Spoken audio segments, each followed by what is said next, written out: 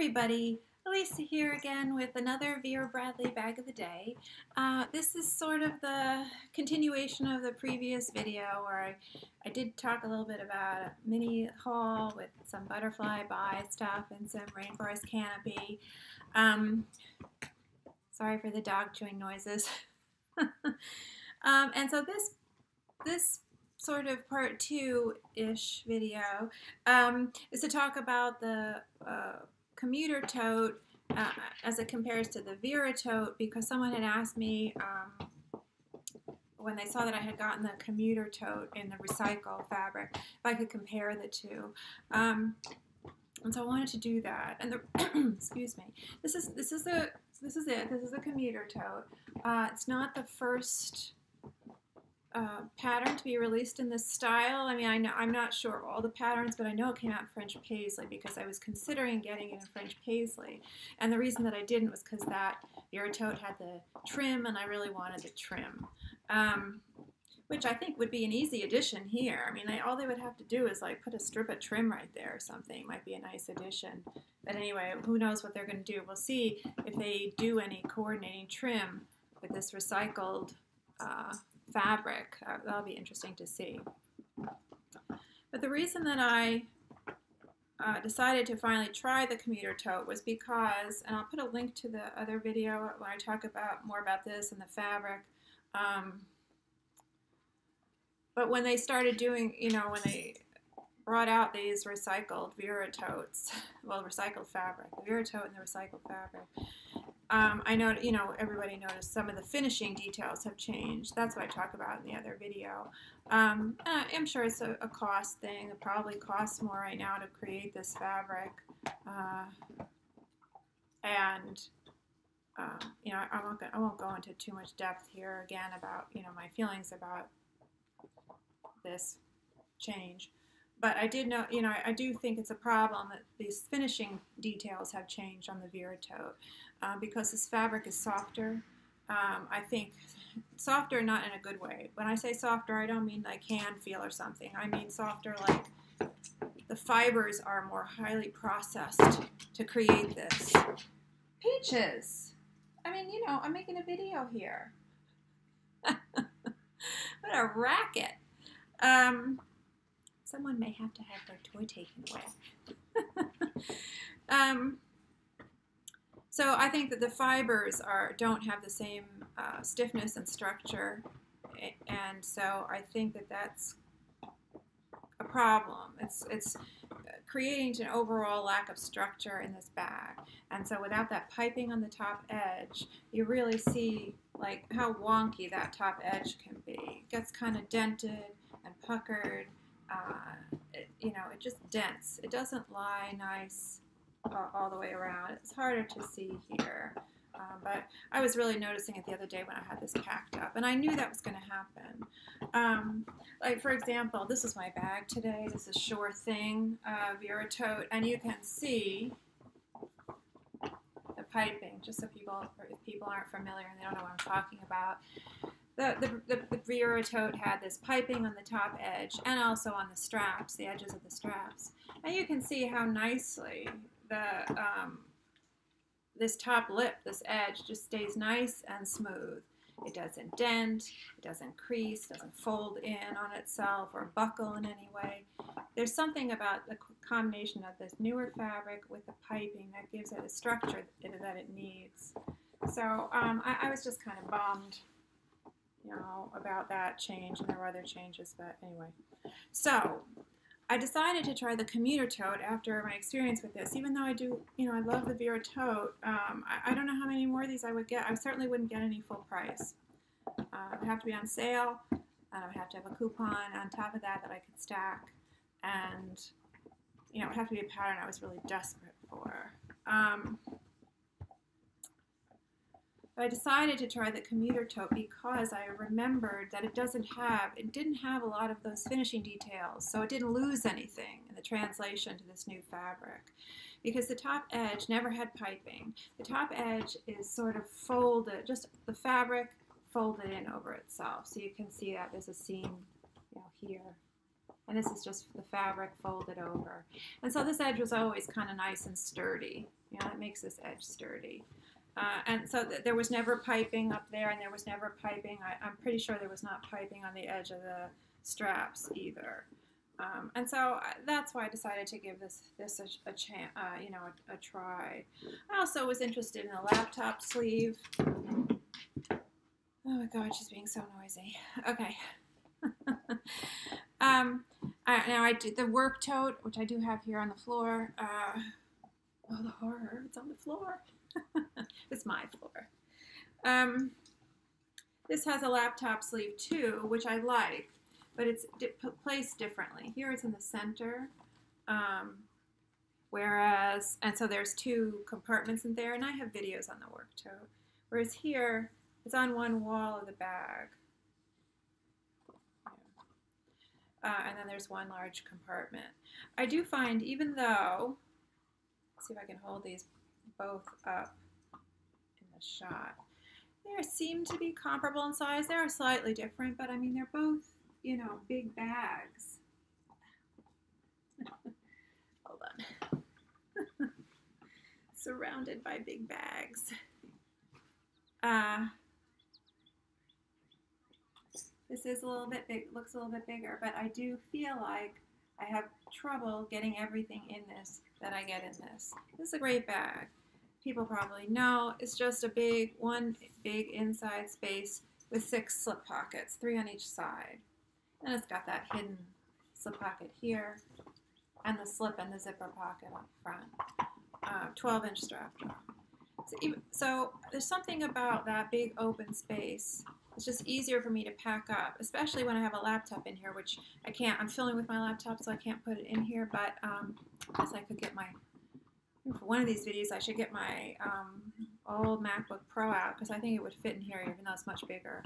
But, you know, so when I do put other things in here when I'm not using a laptop, like I'll slip other things in there so I'm not wasting that space. But especially when I have the laptop in there, it creates a stiffness on one side of the bag, which may be contributing to,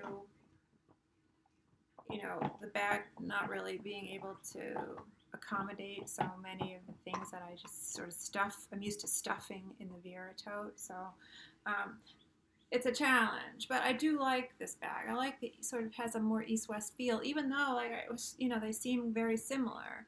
I don't know what it is. Maybe it's the side pockets or something that make it seem more East-West. I'm not sure what it is. But it's got 3 slip pockets, big ones, good size, on that one wall of the bag, and then it's got 2 sort of elasticized mesh slip pockets on the outside of the padded laptop sleeve wall. And this thing is just a piece of, like, a strap with Velcro. The outside has, this is also similar to the work tote, the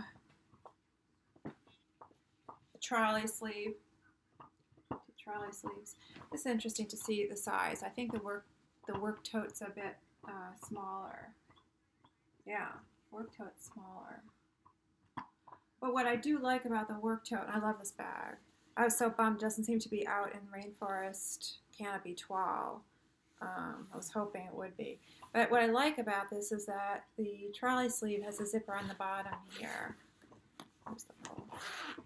And so this can double as a slip pocket, which is really great because you know, you're not always carrying something with rolling luggage, especially this. I think people are going to use this and the work tote more as a work bag, and not everyone is commuting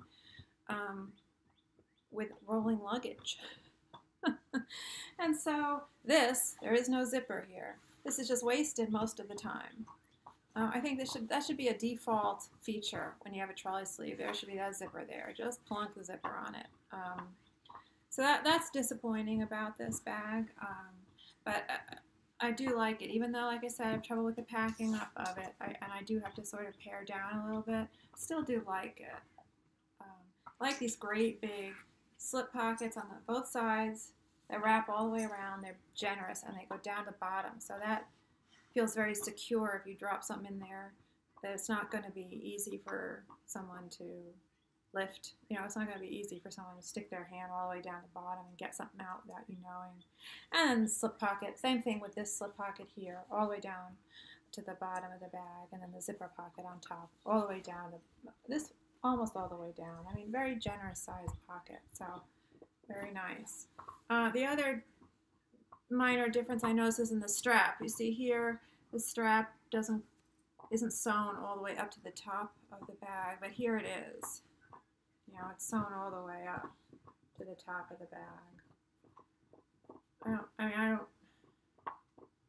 don't think that would create any difference in wear. The work tote has hardware for these straps, which is nice. So that when you take a strap down, it lies nice and flat against the body of the bag. So that's nice. So I could just try to throw a little bit of stuff in both of these bags and put them on. Maybe I'll be able to stand back a little bit. I'm sitting in a different spot today just because I didn't have, I mean, the light here is sort of fading too, but I'm just going to put a bunch of my old pouches in one slip pocket. That's a Xerox of my COVID card, my wipes and Band-Aids. So I am losing the light, but also I injured myself the other day. I fell down the stairs in my house and I injured my tailbone. And so I'm kind of, there's a lot of pain, and depending on how I'm sitting, and so it was more comfortable to sit like I'm sitting here. So I came downstairs. A charger cord pouch, I'll throw that in there. GPS is in, this is a mini cosmetic, throw that in there. A turn lock wallet. I put that in one of the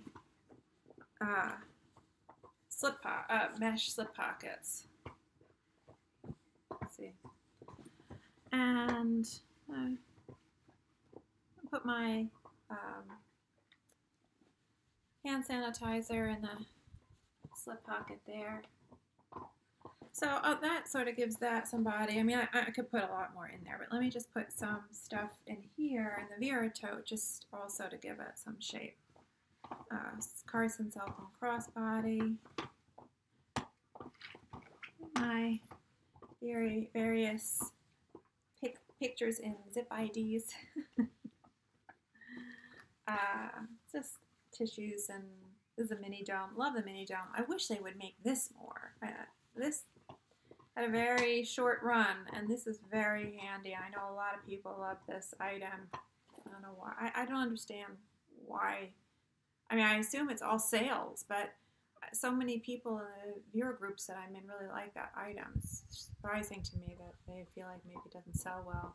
But I decided to try something new for my pens. In previous videos, I've been showing keeping my pens in an on a roll case, but it was like I was saying, it's harder for with the Commuter Tote to pack it up, and so I wanted something a little flatter. I thought that would help, and this seems to help. This Ellie Go Round. I've shown this before. So I have my pens in here. An eyeglass case. I feel like I could use some more stuff in here. Okay, put my masks, and this is what I showed in the previous video, butterfly by wristlet. And another cell phone crossbody, just to give it some shape. Okay, so let's see if I can stand up and still be in the shot. Let's see. Let's see how this works, because I don't know how to do film editing. Okay. Here we go. Oh, Peaches, I'm gonna have to step over you. Do you even care? You're not very concerned, are you? Okay. Okay, so, whoop. Oh, that didn't feel good on my tailbone. So you can see they're both big bags. This is the Vera. Yeah, this is the Vera. And this is the Commuter. Similar strap drop, she's about 12, 13 inches. This one hangs a little bit higher, which this is the Commuter. So it's a little bit, looks a little bit shorter. Which is funny because when you hold them up together, it doesn't look that way. For some reason, it just looks a little bit more east-west, right? So just when you want something maybe doesn't look quite as gigantic, but it's still a good-sized bag. That's comfortable. I find that the, oh, I'm sorry, Peaches. Oh. I find that the straps are the same on both bags, comparable. I mean, as far as how they stay on my shoulder. What I do, and I do notice, I mentioned this in the previous video, but I don't think it's a change here with this bag. It was a change of the Vera.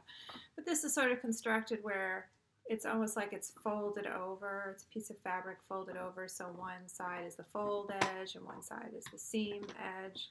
And there's some padding in there. It is soft, it's comfortable. And I feel like they stay on my shoulder about the same. So sometimes, you know, the exterior strap will slip and I sort of, you know, sort of overlap them to keep them in place, and that works for me. So I definitely would you know, continue to get this over the Vera Tote. If I really wanted a pattern, maybe I would consider this sooner than the Vera Tote now, because I think it looks better in use because of how the edge maintains its structure. So, but it would be hard if they started to introduce a, you know, a recycled pattern with that strip of trim on the sides. You know, you would want that. You know, you wouldn't get that here. So you might want to. When I say you, I mean me. I might want to, you know, consider getting it, even though, you know, there are a lot of things about this I think they could improve.